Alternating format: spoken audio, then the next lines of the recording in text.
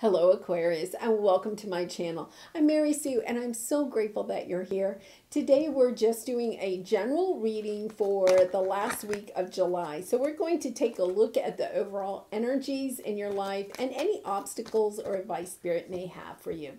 And if you're enjoying the content that I create, I would really appreciate it if you would consider sharing, or subscribing. Okay, so let's get started with your reading. We're going to take a look first at the past energies. What do you have? Milk and honey. Nice. You know, this is like you got everything you want. Abundance in finances and joy and love.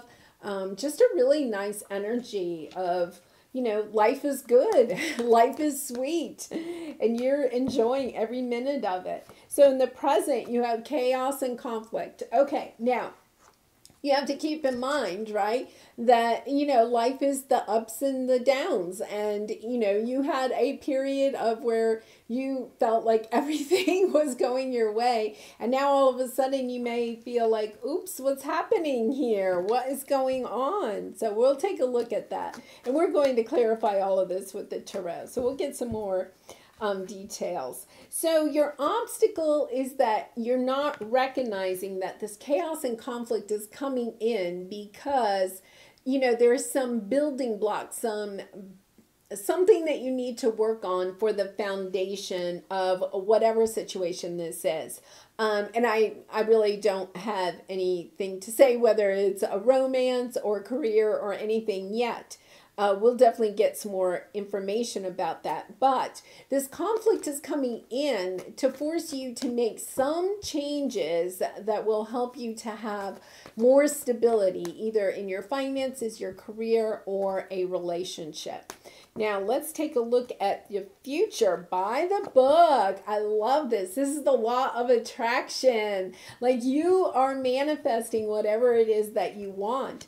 You know, part of it could be is sometimes when we get something that we think we've really wanted for a very long time, we finally get it and then we're like, well, wait a minute, I'm not sure that's really what I wanted, right? And that could be part of your conflict, is like you've manifested something into your life, Aquarius, and now you're kind of like, well, I'm not really sure that's exactly what I wanted. Now, let me try it again, right? And on the bottom is the fates. So there is something destined here, and, you know, you are trying to bring this in with this law of attraction. Really nice energy. Okay, so we're going to clarify these with the mystical moments, and then we'll clarify those with the dreaming way tarot. So let's see, with the milk and honey, we have the Knight of Cups. Okay, so it could be somebody came in and offered love. You could have started a new romance here. And you thought, oh my goodness, they're everything I ever wanted. You know, oh, they're attractive. They have a nice job. You know, maybe they own their own house. They come from a nice family. You know, like, you're truly smitten. You think that this possibly could be long-term, maybe. And we are going to clarify that. But you were totally smitten. Like, you thought, oh, you know, I've hit the jackpot. This one was worth waiting for. All right, so now we have chaos and conflict. And we have a hermit energy. So this is like solitude. You know, it could be, there's a couple of different ways I'm reading this now that we have those cards, is that you could feel in the past like you had everything but romance, or you could feel like somebody came in and they were your 10 of cups, like, you know, everything that you wanted. But something has happened here. You have this chaos and conflict. Whether it feels to me like perhaps this relationship has ended. And, you know, with the Knight of Cups, it was not, it's not a page. So it is a little bit more solid of a person that you were dating. But I don't think with the Knight of Cups that it wasn't like a King of Cups. It wasn't somebody that was around long term. I think you had hopes for this person to become a long term. But now, you know, you saw something. There was something in that connection that, you know, brought in some conflict, whether just internal conflict for you or conflict between the two of you. And you have this, hermit energy right now. You're sitting there, thinking, oh, I think I'll be by myself again for a while, or the two of you may have gone your separate ways. Yeah, so what you don't realize, your obstacle is that the divine is working. There's a veil over something. There's something that you needed to work on. Some building block, a strong foundation. This didn't have a strong foundation. And so what you didn't realize was that the divine kind of knew that. It's once again like you manifested this person in, and I think you may be disappointed that something isn't taking off between the two of you, or you've ended this, connection in some way. But it's because there is a reason for you to continue on and to start manifesting what it is that you really want. It's not the Knight of Wands. So I think that there was, a true heart connection here, but there was possibly something missing. Like they may have been emotionally able to connect, but then there was something else missing in that connection. And, the divine just kind of knew that was not going to work. You, I think, possibly intuitively knew that it wasn't going to work. Not that that's not disappointing, but what you're realizing is that there's something that you want to manifest that has more to it than what you had in the past.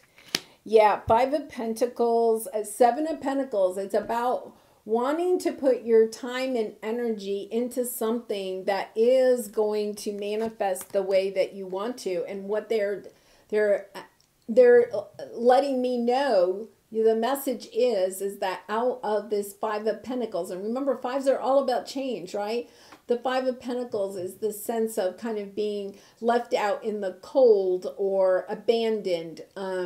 And I think that this situation has kind of left you out in the cold. But what you need to understand is that out of this energy, you are going to manifest something so much better than what this past situation was. You're going to look back when this is all over. You're going to look back and say, wow, I dodged a bullet. You really are. Now, like right now, I don't think you're in that energy yet, but that's where you're going.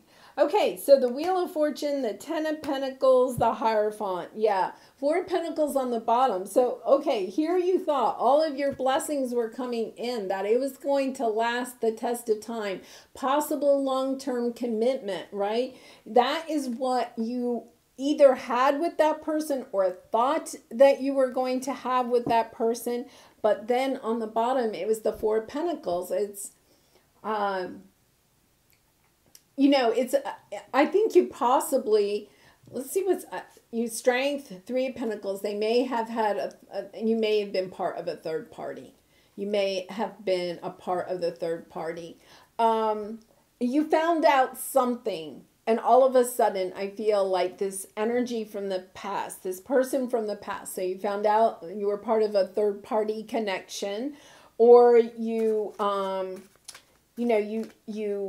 found out something, because we have the Page of Swords. You found out something about this person that you were like, yeah, no, like, I don't think that's really what I want. That doesn't align with my core values. Something in that line. Oh, nice. Okay, so yes, we have with the Hermit, they may have even offered marriage. They may have offered some type of long-term commitment, but with the 10 of Swords, something changed. It came to an ending, and it was, the 10 of Swords is a rather, brutal type of ending, very painful type of ending. King of Swords, you found out the truth about something, and the Hermit's on the bottom again. So, Aquarius, I do feel like at this time, you are probably, single, and happy to be, maybe. I'm not that you don't want to manifest love in your life again, but you're like, ooh, I need a time out from all of that. Even if you're thinking there may be a reconciliation with this person, I really feel like you are taking time to gain your own wisdom, to learn the lesson about why this person came into your life, and what you are gaining, the wisdom you're gaining from dealing with this situation. Yeah, you know, this King of Swords, I think, is your energy, your air sign. It's your energy. You found out something. You know, they may have come in and offered you, but you could have also found out a piece of knowledge from somebody else. You found out something, and you just ended it. And it was not an easy ending. Like, you know, it was like you were stabbed in the back. You know, I'm getting, you know, the scenario of, and this isn't going to resonate for everybody, but, you know, you may have even been married to this person and then found out, you know, that they were seeing somebody else. I don't know. Some of you, it could have been like a friend of yours, you know, that type of situation. Like you found something out and it was like, okay, it's just against everything I believe in. And I cannot, you know, I just cannot be in a relationship like that. So Aquarius, yeah, that's a difficult energy. So with the moon, Six of Wands on the bottom. You want victory in this situation. I think for some of you, you may want to reconcile. We have the Lover's card here. So this is true soulmate. This is twin flame type of energy. And you're surrendering to this journey. Or this is your obstacle. So you're having difficulty surrendering to this journey, I should say. And possibly waiting for an apology from this person. You want this person to come back around. You're trying to figure out why it all happened. With the Moon card, you're trying to figure out why. And trying to figure out, can we fix this? Can we fix the building blocks? Can we fix the foundation of this relationship? And this is, you know, the Lover's card too is about choosing. And one of the things is about the Lover's card is also choosing to love yourself. And because it is in your obstacle position, part of your advice would be to step into power of loving yourself, Aquarius, and knowing your worth. And taking the time to find the insight about this situation and about how you want to proceed. So in the future, we have, by the book, Five of Pentacles. You're trying to manifest something out of this situation, this sad situation.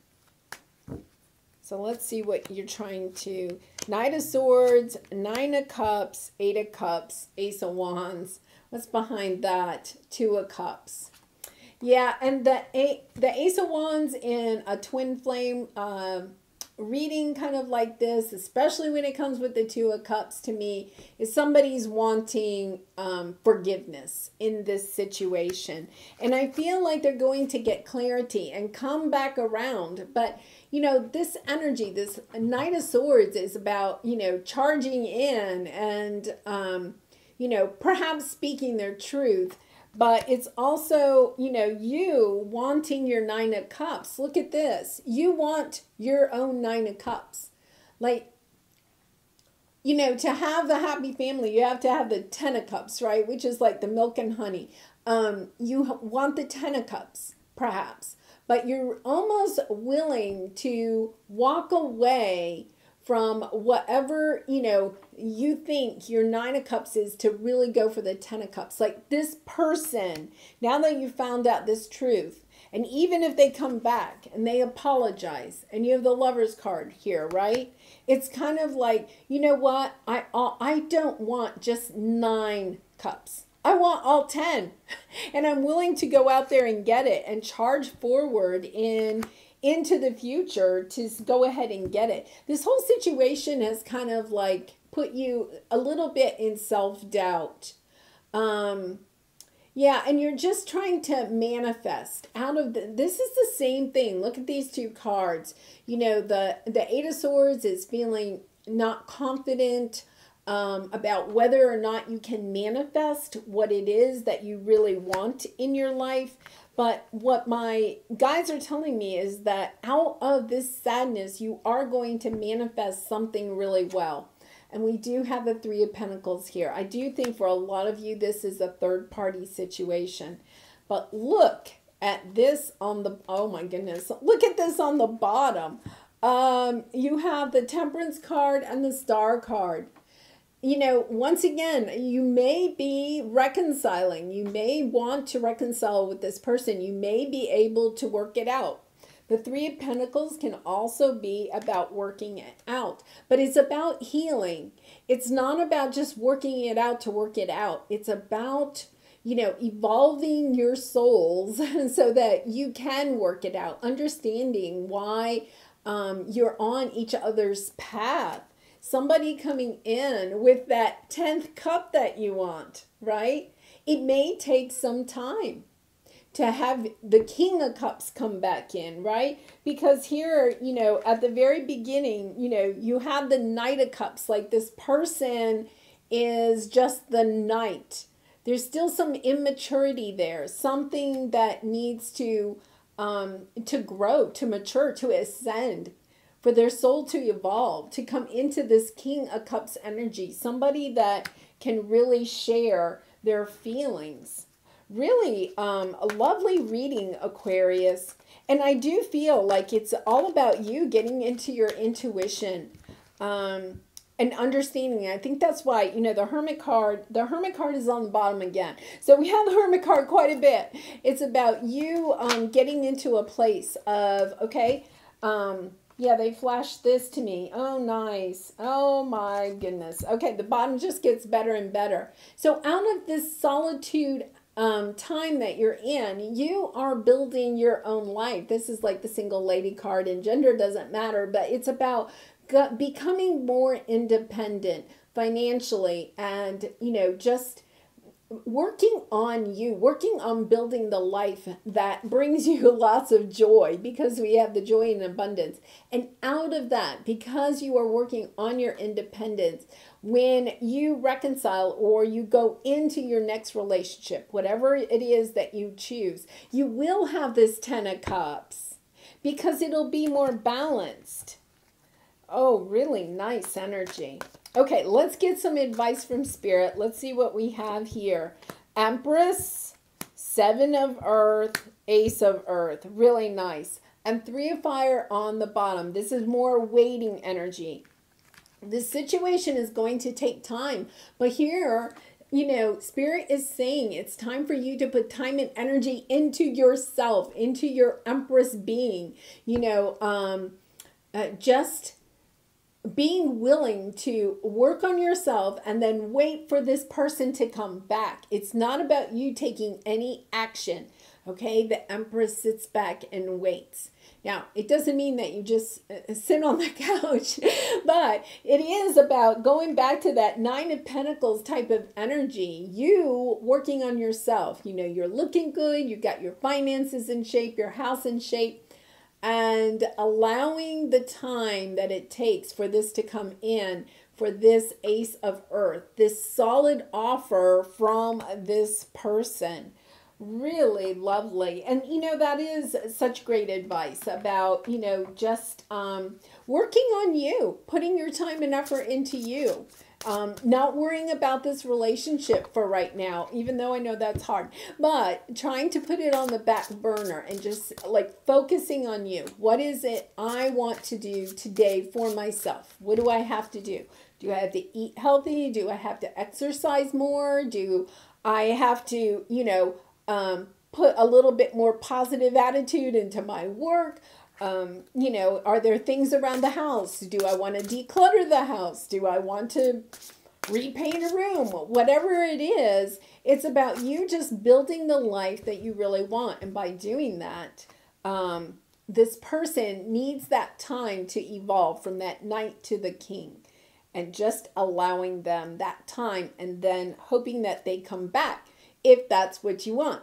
Now, the other thing is, Aquarius, I never recommend that you sit around and wait for somebody. If there's somebody else that comes on your path and you're interested in, then you can go in that direction too, right?